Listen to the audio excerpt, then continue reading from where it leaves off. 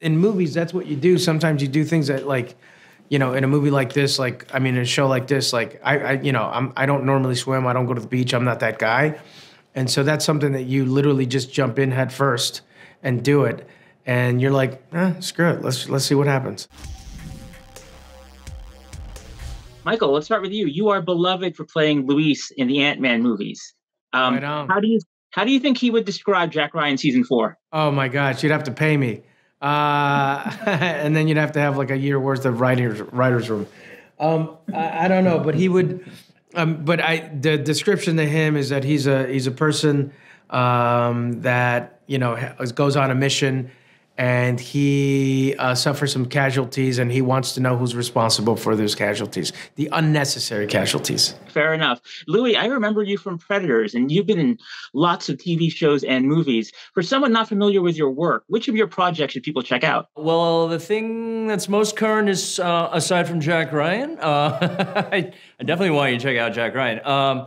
Pachinko. Pachinko's Oh, a real yeah. great series. It's so good, Apple. And then here's a sneaky little one. It's called Kidding. It was a series I did with a little-known actor called Jim Carrey. It was on Showtime.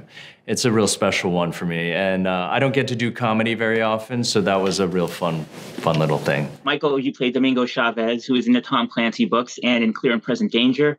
But both of you are both new to the Jack Ryan TV series. So you talked a little bit. Can you tell me a little bit more about your characters and how they fit into season 4? I think for me, like normally, like you do research, right, and like in the character and see like what are the interesting tidbits that I can actually use, for the show, or whatever, if it's a movie or TV show. This time, I didn't like all the research was kind of conflicting with what he actually does. So I'm like, I kind of just based it off the show so that he can.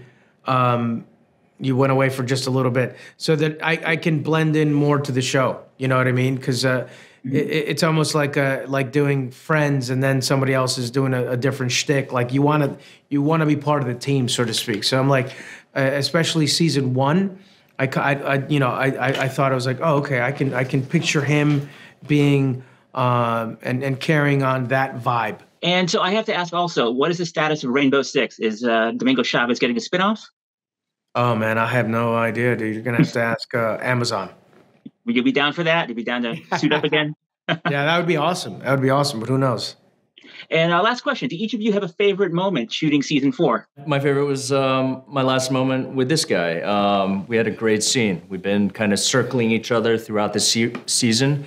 Finally get to meet each other in person under kind of more peaceful circumstances. It was a special moment. Mine was jumping off and into the ocean. It felt like a 55 yard cliff, but it was probably like 10 feet, and because I can't swim, so they put some floaties on me so that I could swim, and it was nerve-wracking, but it was fun, because that's what in movies, that's what you do. Sometimes you do things that like, in a movie like this, like, I mean, in a show like this, like I don't normally swim. I don't go to the beach. I'm not that guy.